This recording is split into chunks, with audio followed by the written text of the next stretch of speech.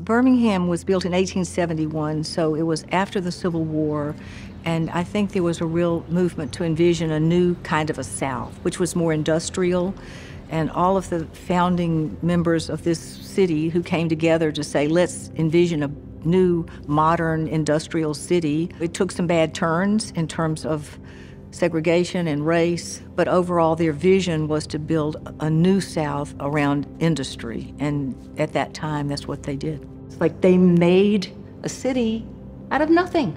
There was nothing here. It's just like some stuff in the ground, some dirt and some ore and just these weird raw materials, and they just put them together, and all of a sudden there's a city, magic city, you know, kaboom.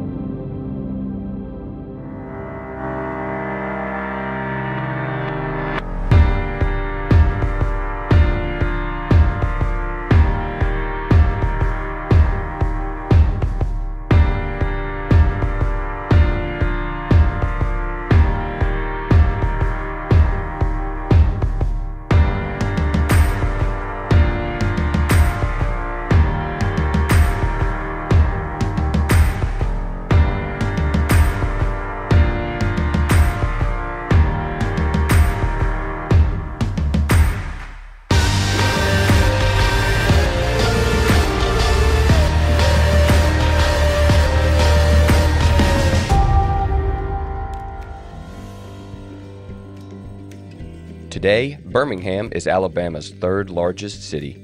In the heart of the city lies Sloss Furnaces, which sits along the original rail line into Birmingham. Sloss Furnaces, the rail line, and the city of Birmingham would not be here today without Colonel James Withers Sloss. I would say first that I am a native, a daughter of Birmingham.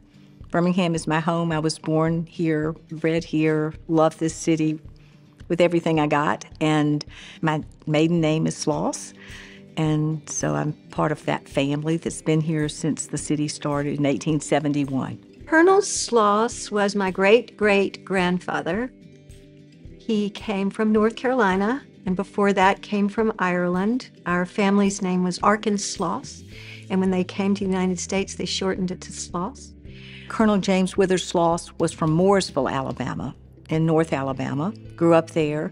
I think his father was a tailor. He apprenticed as an accountant and became a merchant and a railroad man. Eventually, he sort of became part of the railroad industry that was growing across the United States in the late 1800s. Frankly, there would be no Birmingham if not for James Withers Sloss.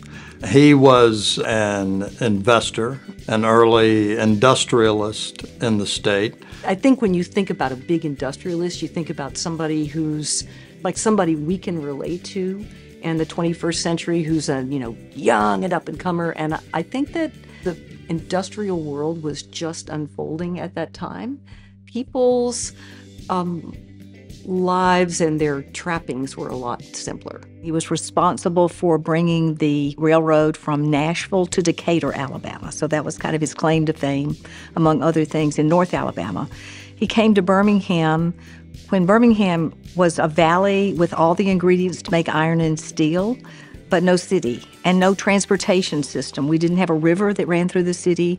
So Colonel Sloss was interested in helping bring the railroad to Jones Valley.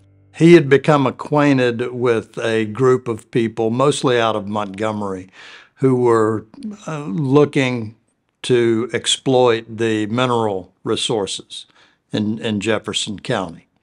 That was delayed, sidetracked by a little conflagration we call the Civil War. One of the things they were doing was building a railroad to connect Montgomery and Birmingham. Meanwhile, Sloss was looking to expand his railroad that stopped at the Tennessee River in Decatur down to the southern part of the state.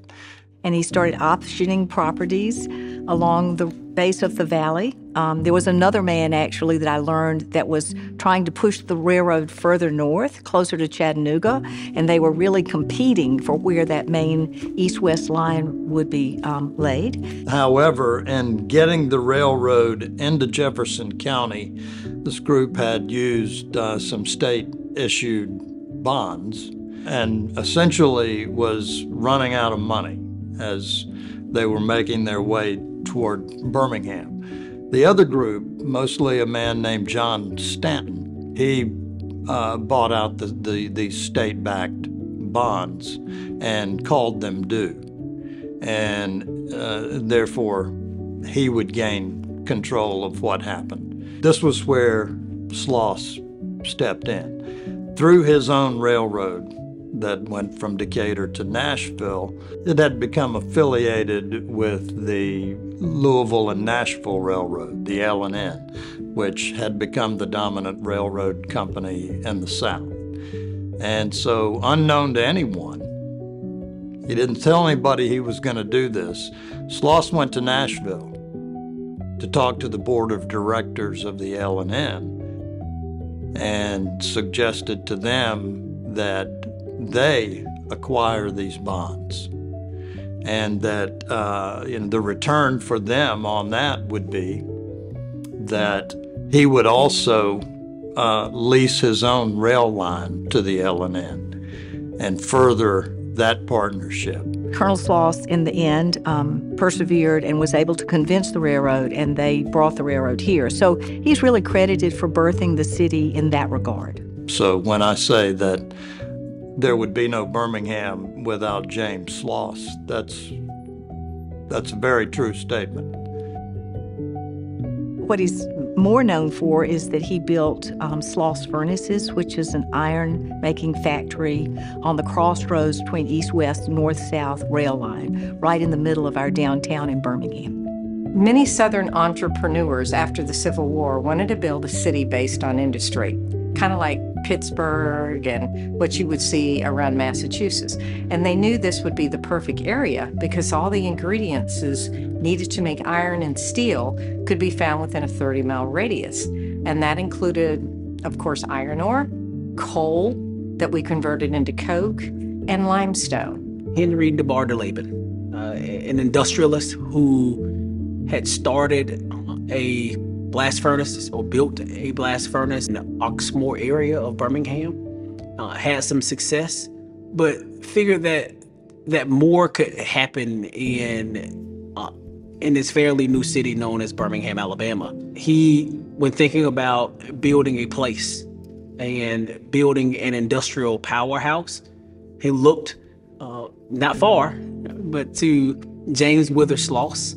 And he said, look, let's get together and let's do another furnace. And James Sloss said, great, I'll manage the finances for this one.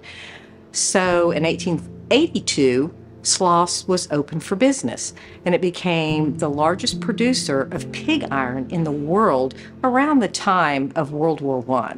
So Sloss became, again, very productive, and they changed the name in 1898 to Sloss Sheffield Steel and Iron because they wanted to make steel. But they figured out once these other steel companies were moving in, they decided, why don't we just keep making what we know how to make? And that's pig iron. And that was the reason why they were able to last for almost 90 years. What I've been told about him was that he was a great visionary, that he really thought creatively. He loved poetry and Irish poetry and music, and I think he was an interesting, creative man, but he did not like to manage things, which I can certainly relate to. And so he sold it to a group of local investors who then sold it to a group of owners out of Pittsburgh. So he really only owned the furnaces for a short period of time. Sloss Furnaces has played an outsized role in the building of Birmingham. Even how the city of Birmingham got the name Magic City, you can't separate Sloss Furnace from that. As it relates to the rush of opportunity and the creation of jobs here, and in return what those jobs provided for American culture and where steel and iron and all those things came together, there is no Birmingham without Sloss Furnace. My great-grandfather was James Withers Sloss Jr. He was one of Colonel Sloss's children. He actually ended up moving his family to Los Angeles, and he died very young, when he was about 41 years old. But the other children, a lot of them, my great aunts and that world. One of the ones I'm most proud of is Maybelle Sloss. She founded the YWCA. Because I see Birmingham as a city of extraordinary women, and our YWCA is one of the finest in the United States. It's a fabulous YWCA, and Maybelle Sloss founded that. Maybelle Sloss is in the YW history, is considered our founding mother. She and a group of her friends prayed us into being at First Methodist Church, and in March of 1903, we were incorporated. Maybelle's Sunday school class at that time pledged $100 a year to help us keep our doors open that first year. Maybelle also was, as I understand it, quite an artist. And when we fell on hard times, she would sell her watercolors to help keep us running and going in those very, very early years. There are hundreds of thousands of women and their families that owe a great debt to Maybelle Sloss and the Sloss family for providing what we called back then was a great starting off place. Now we're considered, in today's socio-climate, we are a great starting over place. Maybelle is still present in the work of the YW today. Our earliest foundation that we had here to set money aside for the future and to have an endowment is the Maybelle Sloss Society. And so we have named our current foundation after our founding mother. We're 119 years old this year, and so I know we're going to be here for another 100 years at least. I had a great uncle who started AA, and my grandmother helped bring the Red Cross to Birmingham. I know that Colonel Sloss was very involved in founding the First Methodist Church downtown. He put the land together for that, and the Presbyterian Church downtown. So he was a city builder, and his children were clearly very engaged in the city and involved. You know, there's so many wonderful families in the city that in the early years that all contributed to help make Birmingham a beautiful city. And he was one of those people.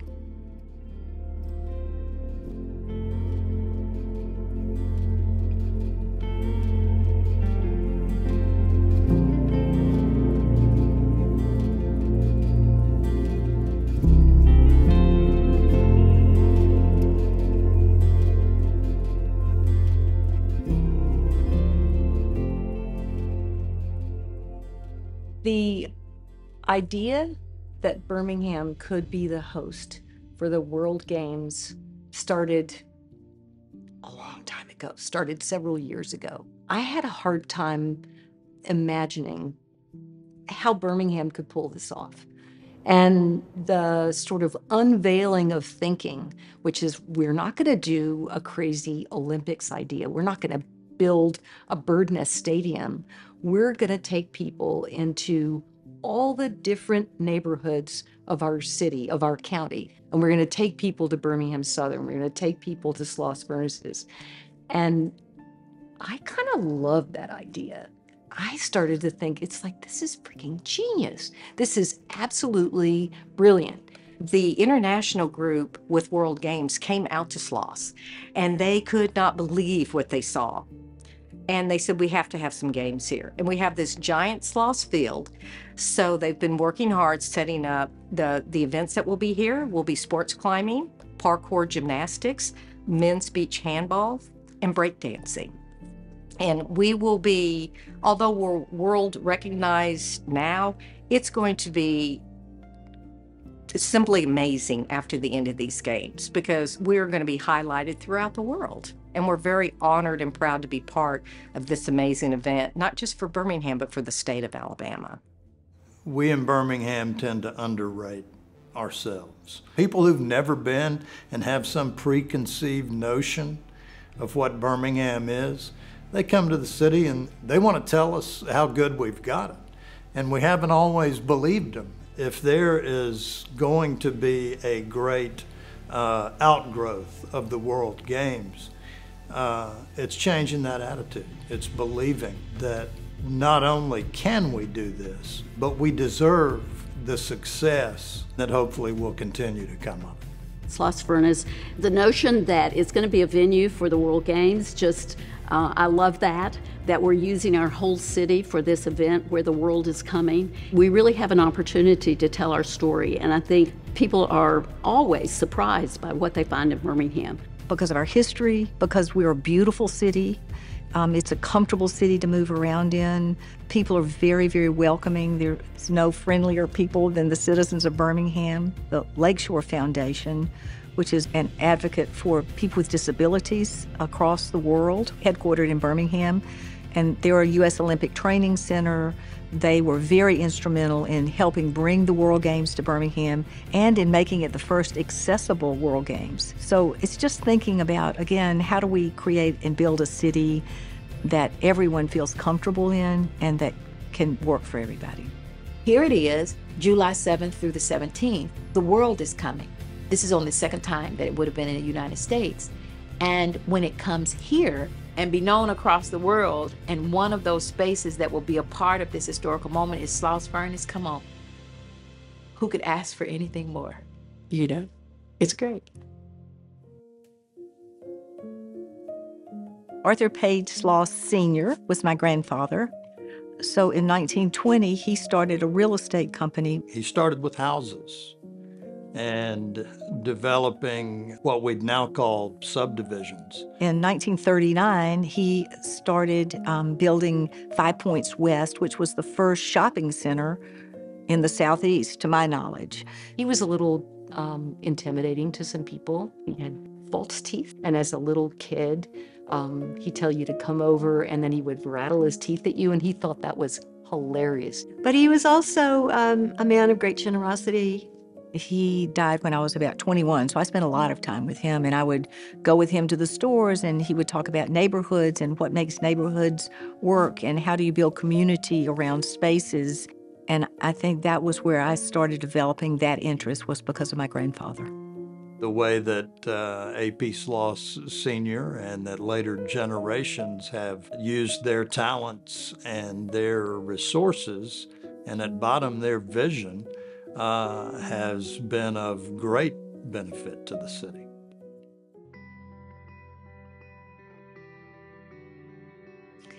Arthur Page Sloss Jr., or we used to call him Petey, or Petey Boy by his mom. He was one of two children, offspring of Arthur Page Sloss Sr. and my grandmother, Catherine Sloss. And if you met him, you felt like you had known him your whole life.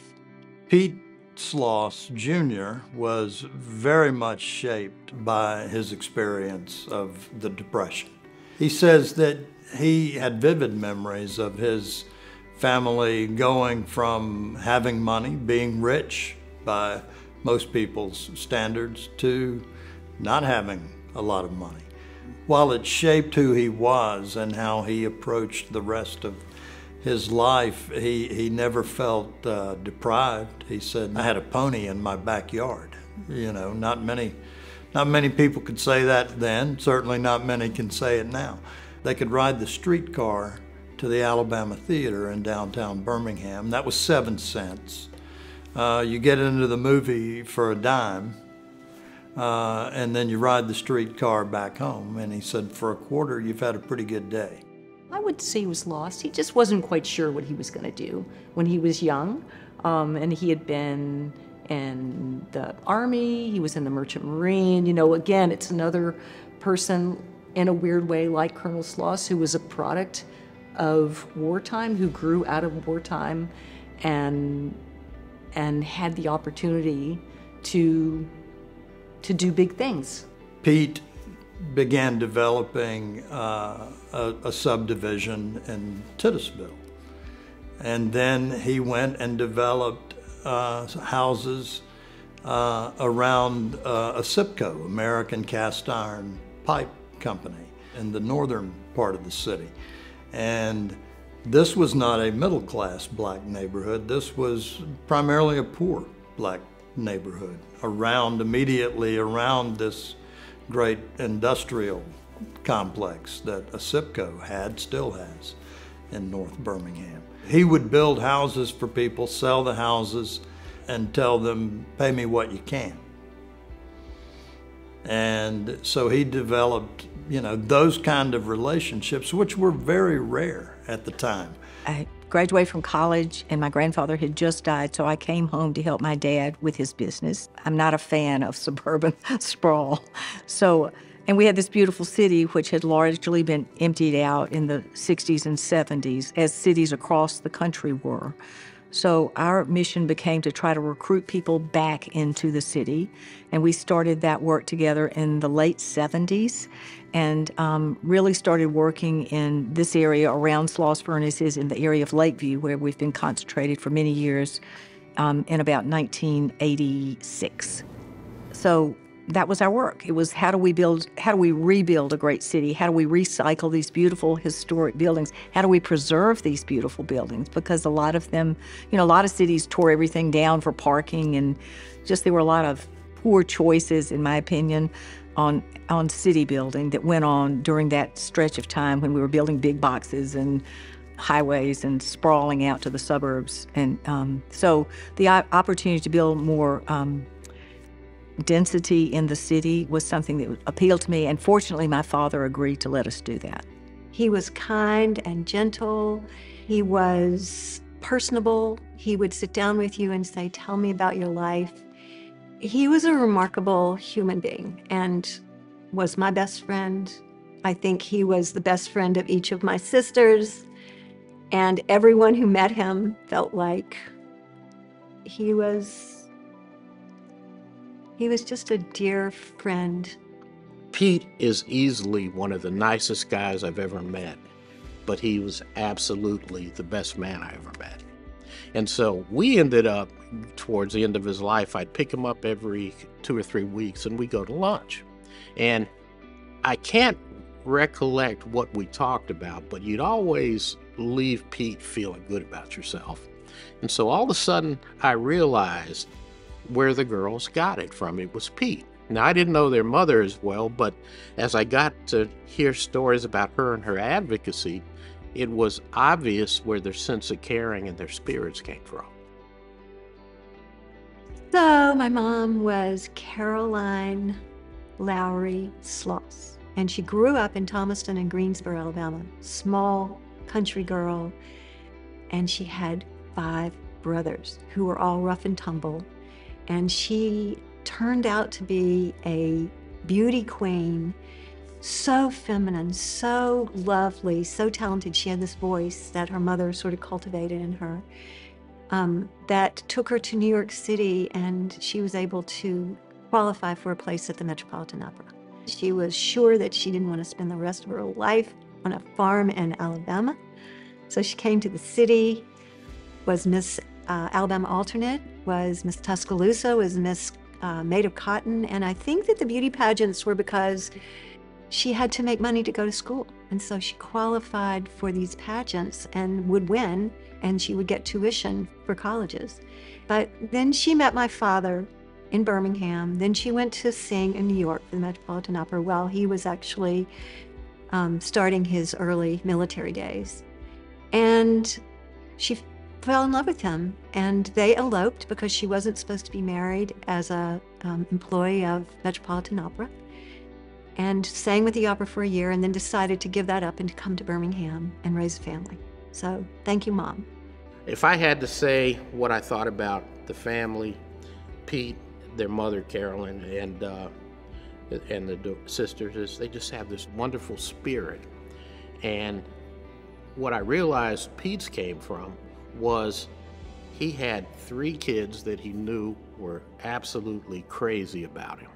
And he was at his best when he was with them, and they were at their best when they were with him. So it was just a wonderful family.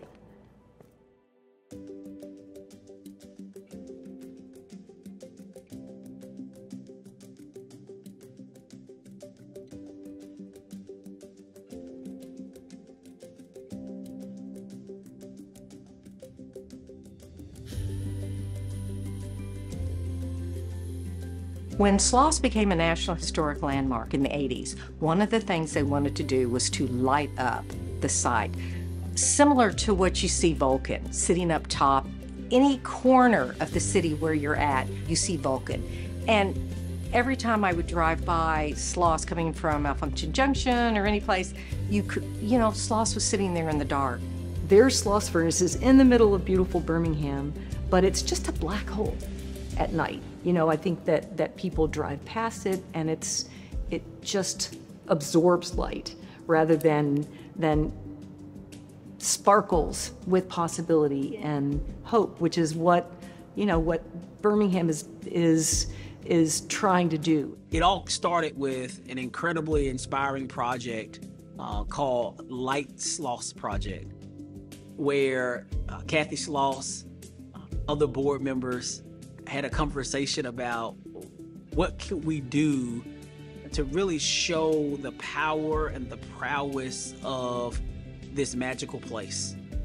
And I remember Cathy Sloss looking across the table and saying, let's just light this thing. The board of directors of Sloss worked really hard over the last 6 months to raise enough money, and we have a wonderful local designer, so we're all about local, who put together a plan to light Sloss Furnaces, and that will happen tonight. And at 8:30, they're going to flip the switch. The mayor will be there. Anyone driving over the bridge on First Avenue North, anyone driving on Highway 31, anybody flying over the city or just 2059, lighting Sloss Furnace, to me, sends a message to the entire community that Sloss is still here, it's here to stay, and it's not going anywhere, and it's a part of the Birmingham fabric. Tonight means that we're not only lighting up Sloss in the colors of World Games, but it will be lit up forever. And it will be lit up as a beacon to the people who built Birmingham and the people that really don't get enough recognition. I get a chance to just participate in the countdown and flipping the switch for something that will be with us forever and something that will be powerful every night for anybody that drives around our community. We can't have the whole community there, but we hope that people will spread out on the ridges and at 8:30 and watch us flip the switch to light Sloss Furnaces.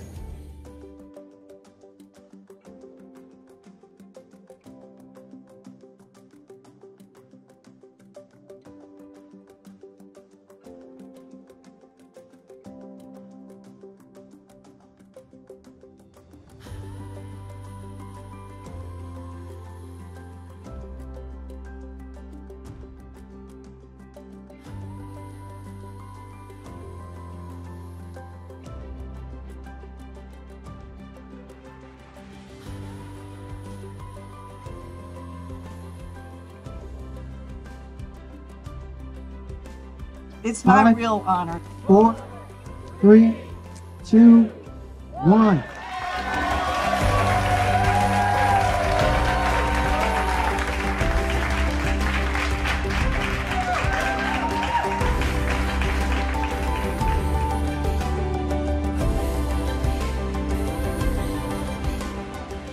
The mayor, my daughter, and other youth flipped the switch. To see the lights come on in many ways represented the beginning of new chapters for Sloss Furnaces. Gosh, it was mind-blowingly beautiful. I think the light is velvety, it is warm and welcoming. They had a whole light show where it echoed the official colors of the World Games. More concerts and events and uses of the space will happen because it's just gorgeous. You can see how gorgeous it is, especially at night. It's just beautiful. We did more than just light a place, but we created hope that there is still magic left in Sloss Furnaces for the next chapter of this great city.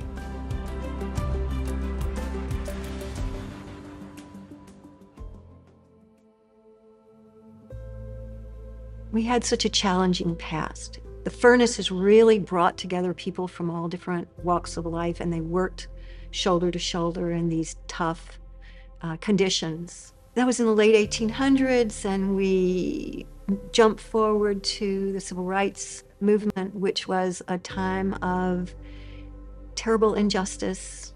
I can't say enough about what a dark time that was in our history. And I feel like we, through the leadership of Fred Shuttlesworth and Martin Luther King and people, Birmingham being sort of an epicenter for all that, they affected change. I was a little girl. I was really very much removed from all that, living on the other side of the mountain and being so young. But my sister Cathy, who was 3.5 years older, really felt the effects of that. I got to know Fred Shuttlesworth in 1991. He was a great teacher of mine, a close friend, and he used to say, Birmingham gave me a hard head for a hard city, because it was a hard city. You know, if you really look at the history, if you think about segregation and Jim Crow and shadow slavery and all the things that happened in this city and really across this country, Birmingham was the cradle for a lot of that activity. And I was a little girl, 10 years old, in church at the Advent, 4 blocks away from 16th Street Baptist Church, when that church was bombed and 4 little girls were killed, and they were my age. And that had probably one of the greatest impacts on me in my life ever. And on all of us, everybody in the city. It is something that changed the dynamics of everything. But the bombing of that church was so painful for everybody and had a huge impact on my work and our interest and among other people in the city as well, everybody, as far as I'm concerned.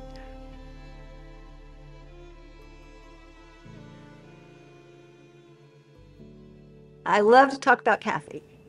She is my older sister by 3.5 years. She was someone who I was always in awe of because she was kind and social and very popular, and he just had a gentleness kind of like my father, but also a great spirit. So she went to Converse and was, Converse College in South Carolina, was very interested in becoming a piano major. Finished at Wofford College and came back to Birmingham and had an opportunity to work with my father in the real estate business, and he needed her. My grandfather had died and my father needed help, and I decided to come home and work in his office, which I did.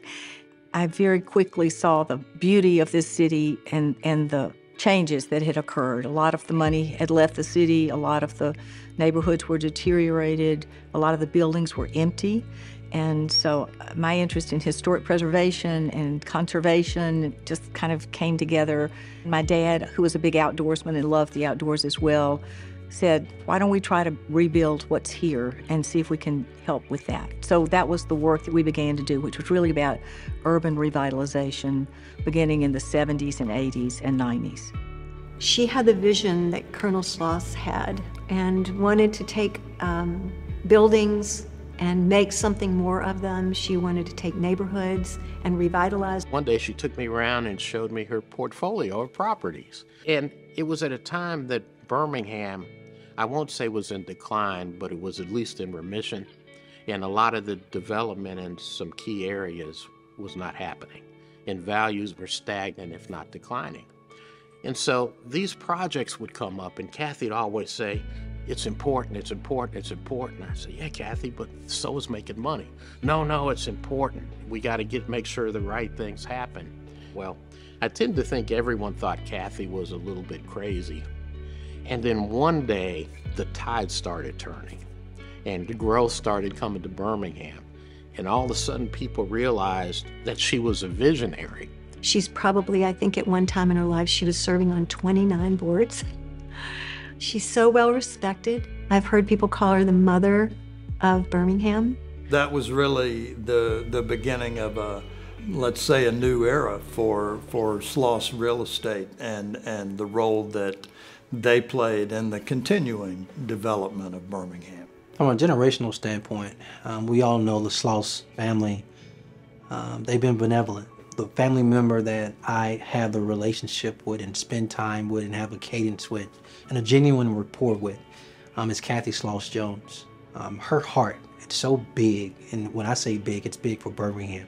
She loves Birmingham, and she has not separated her history and what her family has done from what she does. I mean, not just because of us, but fortunately, people really have come back to the city center. And our neighborhoods are currently being rebuilt, and it's a really exciting time to be in Birmingham. I'm also in awe of my sister, Cathy, and she's still my sister. We talk about amazing, mundane things like flowers and food, and I'm just watching to see what is coming next.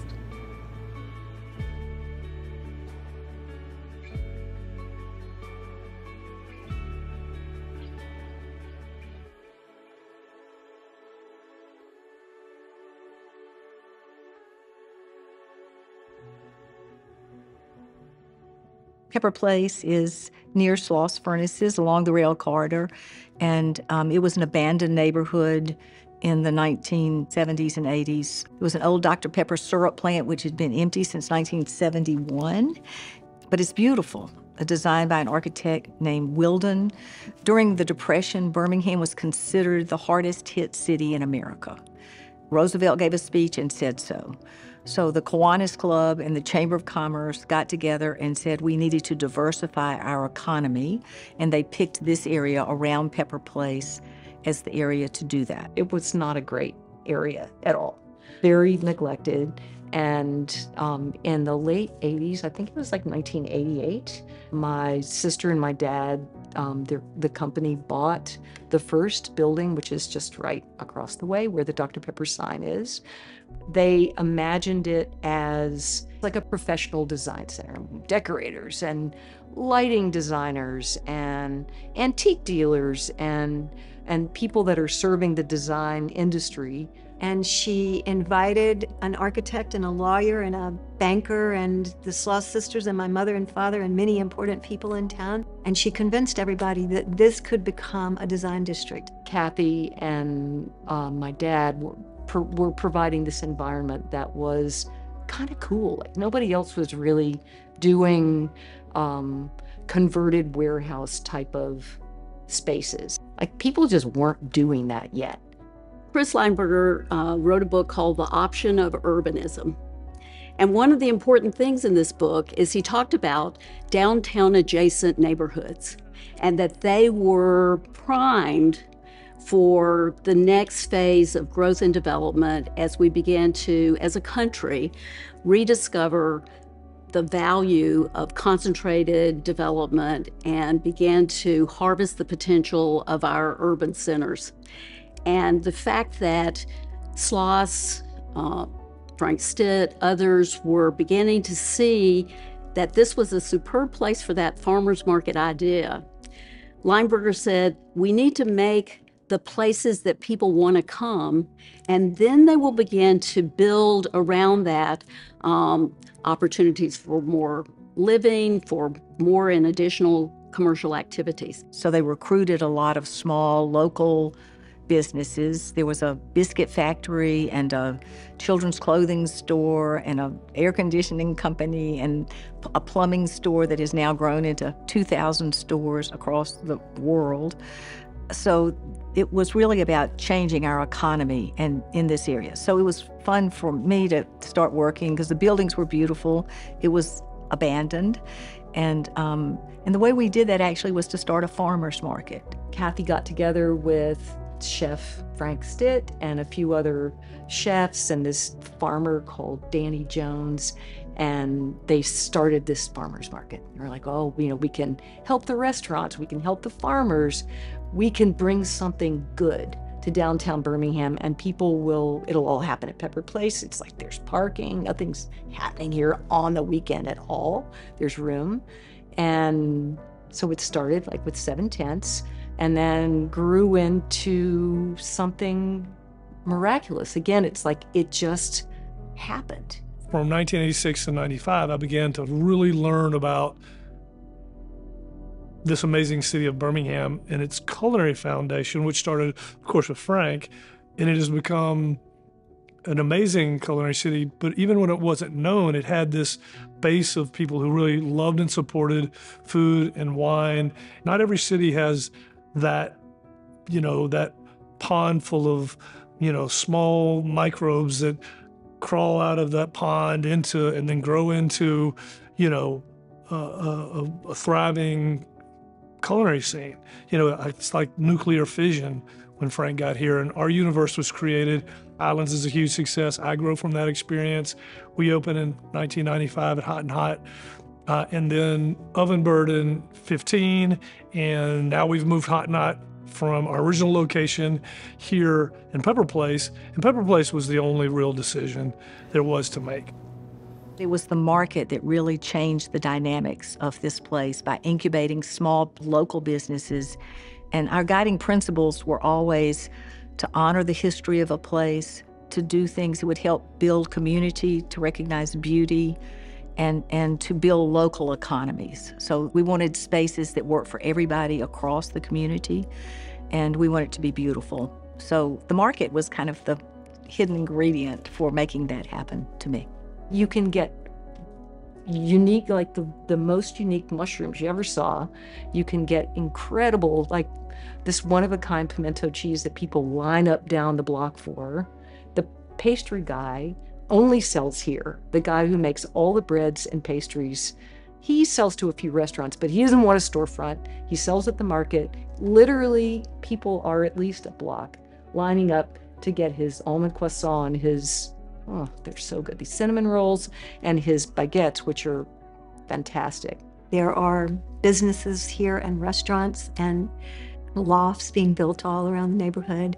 I mean, it's a place, it was from a seed of vision that it has become a real important neighborhood in the city of Birmingham.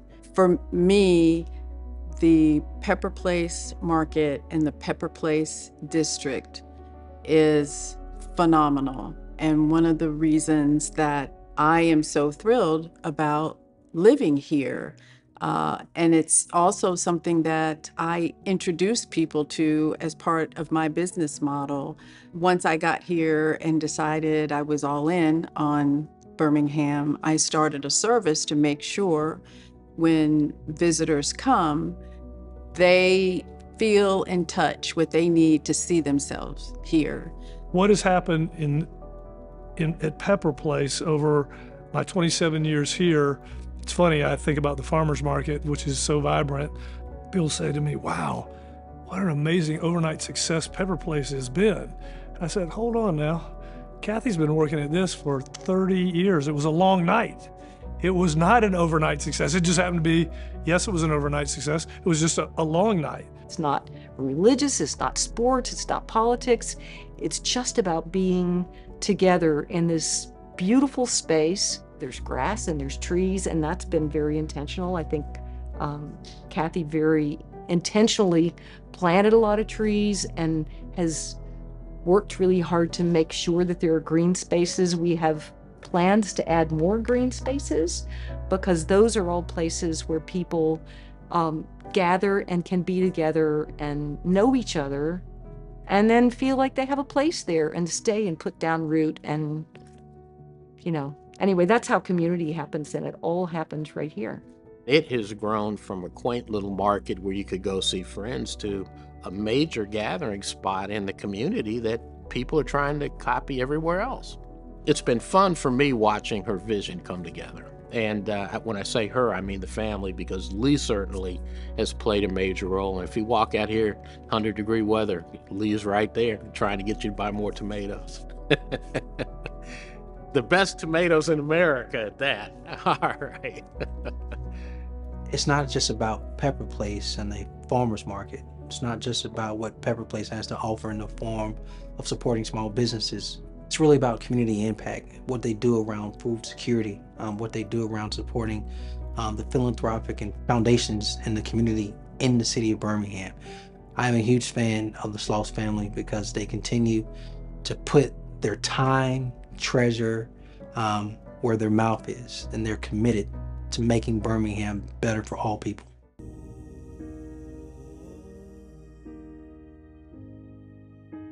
Years ago, Dick Arrington, who was a wonderful mayor for a long time, had formed a committee to envision a central park for Birmingham.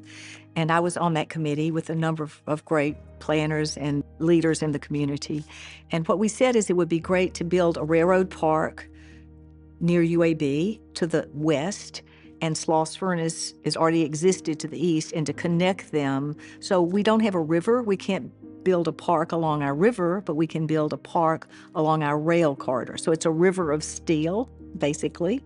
And so there is a design and a plan. Railroad Park is complete. It is beautiful. It has changed that part of our city dramatically. Sloss Furnaces is currently. And so the vision is to connect all of that. The Rotary built a rotary trail that connects between the two, and there's a bicycle trail that connects. Frank Setzer, who is the founder of Urban Studio, drew a map 20 years ago with a big green sword that connected lots of the places in our city from east to west. And it followed the railroad, the abandoned areas of the railroad reservation, which was our founding place. Well, now, even though we have 60-something trains a day still going through there, through the heart of our city, there are swords of possibility that lay vacant and dormant.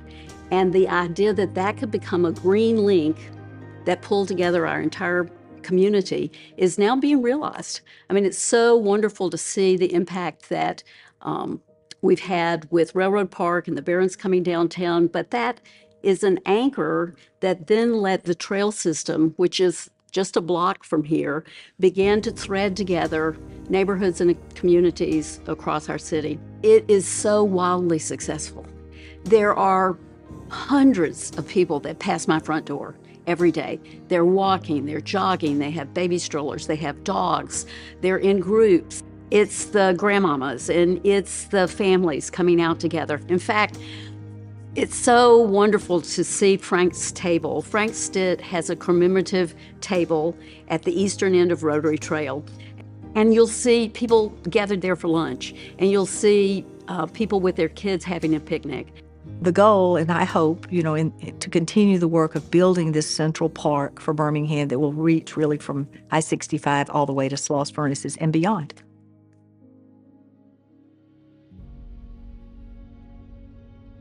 We all feel this rootedness in Birmingham because we've been here for 5 generations, and I think that we all are so grateful to Colonel Sloss and what he started here. So my sisters and I feel a responsibility. Certainly my mother, more than anyone, felt that making Birmingham a better place was part of her mission in life. My father never really spoke about Sloss the furnaces. He never gave us any sense of ownership or pride about that place, which I think was helpful, because I think you can begin to identify, like, we have some ownership of that. That was Colonel Sloss. That was years ago. That was another generation and another brilliant man who cared. And we have to do our part now to make Birmingham a better place. We are now a city on the move, where we are now mobilizing all of the things that we learned as a city of opportunity and a city of promise to catapult us into a place where the world takes note and says, we are a model city for science, development, and entrepreneurship. Currently in Birmingham, I feel like we are trying to embrace our past and try and continue to make ourselves better. I'm so hopeful, and I love this city, and it's beautiful, and the quality of life is so great. People come here and they think we're backwards and we're all racist, and I think that they find that we have a broken past and we're trying to make that right, and we are kind, and there's gentility and hospitality here. I am so excited about the possibility of more folks recognizing who we are, what we offer them, and as a community for their families, and having them come to Birmingham. And I believe that it's our ability to give that torch to the next generation and to empower them with the resources and the wisdom needed to lead, that's going to continue to allow us to become a magical place the world over. I think it's the city. I think we are lucky to have been part of that, but I think there's something in the juice of the city that makes it really special. And what has inspired me is, how can I help grow the city? And so many of my friends and so many of my, other people I know in the community. So I think it's the city. I think the city owns us, actually. It's the inspiration. Compared to most cities, Birmingham is a new city. And I know a number of years ago, there was the thought of, oh, well, we don't make iron and steel there anymore, so let's clear that off and do something else. But fortunately, there were some historic preservationist people here in town who said, no, wait. Nothing explains the growth and the history of Birmingham better than these great monoliths that represent what really made Birmingham, Birmingham. Today, Sloss is the only 20th century blast furnace in the United States. 30% of our visitors are international. And we'd like to say we're still pouring iron today because we have a world-renowned metal arts program. They make everything from unique individual product sculptures to the trophies at Talladega. And we're very blessed to have that particular aspect of Sloss. It is our future. As is just letting the people of Birmingham know, if not for your ancestors, there would be no Birmingham. From a sense of community, a sense of positivity, a sense of growth, and the fact that the space is designated as a national monument takes you to the word treasure. I just see the future for where it is today just continuing to blossom for us and have meaning and impact. Sloss Furnace got its historic landmark the year I was born, 1981. And so I'm right in line with the preservation of Sloss. And for the last 40 plus years now, I think the city of Birmingham, the Sloss family, and others have done everything they can to keep this historic landmark in everybody's face and everybody's mind. Not only preserving that history, but finding a way to utilize the space in modern time. We also see a future as a museum, too. One that creates experiences that young families can enjoy to provide real storytelling about the birthplace of Birmingham. And in order to achieve those things, preservation are going to be incredibly important, as is the creation of an endowment to consistently work on the needs to preserve that site is among the board's highest priorities so that it can be experienced for generations to come. We will keep going and we will keep growing and we will keep investing in as well as supporting Sloss because it means so much to the city of Birmingham and the people of Birmingham. When people drive into Birmingham for the first time, Sloss Furnaces oftentimes the first thing that they see or they notice and they say, oh, what's that? And it really is a symbol of the way that Birmingham exploded in growth 100 years ago. And the good thing is that there's still a Sloss generation that continues to grow and develop beyond the manufacture of steel and iron. As far as the future of the Sloss Furnace, you know, we've lost my parents, which is heartbreaking. It was time. They were both up in their 90s. They lived full, good lives. They left a great legacy in their daughters, and people live on in other people. So the impact that they had in the community was great. You know, it's funny, I remember a conversation with Pete once, and he said, Cathy loves to give money away. He said, and I'm still not sure she's learned that you have to make money before you give it away. I think that the history of the Sloss family is one of finding this balance between I want to more than make a living, I want to prosper, I want to do well, but I want to do that in a way that helps my community to prosper. And I think they've achieved that. I would say the three of us are powerhouses, and we're creative. We have an amazing amount of energy that came from my mom. We have the means and the connections to impact change, and we're about doing it. I think that's the future of the Sloss family. We have offspring, and I hope my kids will have children. Cathy's son has 2 little ones, and I guess we turn it over to the next generation and And so that's also in the works. I will work in Birmingham until I die, I think. My son is working with me now, so interestingly, I'd like for the work of our family to continue in this city. Birmingham is one of the really great cities in this country. I think we have a lot of good work to do on equity and health and, again, these guiding principles that mean so much in terms of how you build a really strong community. And a lot of that work is happening in Birmingham now across the city. So I plan to just still be here and keep working until the end and trying to make it more beautiful and work better so everybody has a place here.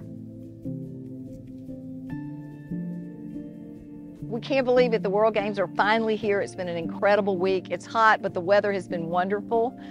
I'm at Sloss. The mayor has been here. I've been going to rock climbing from people from all over the world, and parkour has also been going on here at Sloss. So I've been able to go all over the city, but we're particularly proud of the work that's been going on at Sloss Furnaces. Sloss Furnace showed up and showed out. One of my favorite things growing up as a kid in the 80s was breakdancing. Sloss was the backdrop for something so cool that will actually be in the Olympics in 2024. I think that events like this prove that anything is possible. And I think the more we demonstrate that we can work together as a community, we will have succeeded. I think considering Sloss not only being part of the background, but I would say more so foundation of the building of Birmingham, there is so much to be thankful for as it relates to what Sloss produced and the accelerated growth that was created because of Sloss that allowed Birmingham to become the Magic City. We need to honor that. We need to respect that. We need to cherish it, but we also need to embrace the present and the future related to Sloss too, because that outside role in creating Birmingham, it will also play, I believe, an outsized role in the continued growth of Birmingham.